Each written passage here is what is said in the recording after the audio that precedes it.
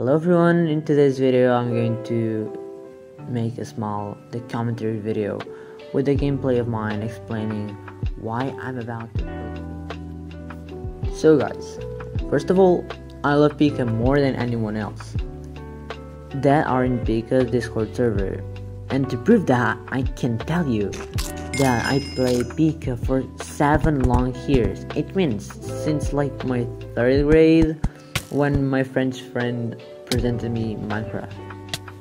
But everything that has got good things, it has got bad things. So I'm going to start telling you why I'm about to quit Pika. So first of all, I'm going to tell you the obvious why everyone hates in Pika. So everyone hates in Pika their staff. Every single Pika network player complains about the same thing. The staff. Pika staff sucks, and everyone knows that. There is no way that everyone complains for the same thing. Pika staff needs changes, and that is a wish from everyone, not just mine. An example of that. One day I was at Pika main lobby and said hi to 4 different people, and I got muted for that. But there is so many people advertising, hacking, and swearing, and that people gets nothing. We Pika and our players are tired of this.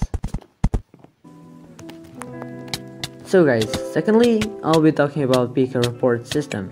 So not even everyone knows that if you go to Pika forums, you can report everyone that did something wrong. But this is actually a super bad mechanic, because people don't want to waste their time going to Pika forums and report it.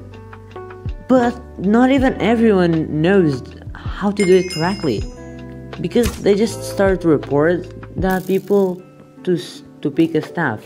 But even doing that, staff ignores these types of reports.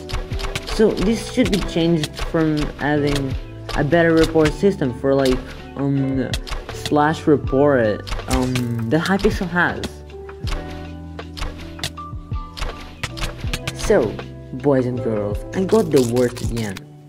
Okay, we all know that Pika is growing cracked servers community. Huh? Apead, what? This is a good thing, isn't it? But that's not the point. So people, I'm talking about the lag. Wait, keep watching. I don't know if everyone knows, Pika practice is the most popular minigame in Pika. But they are losing people because of the lag. They just switch from another server. When I play Bedwars, my internet is always full. But when I go to practice, I'll always lose 1 bar. And it gives me 70, 130 ping. But that's not just in practice. This start happening in Skywars too. So here is an example.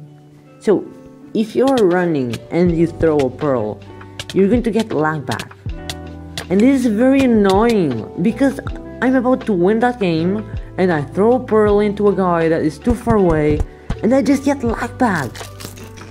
And I fell into the void. This is a problem that can be solved by changing the host, or by a better host, or I don't know, upgrade the host to more RAM or something.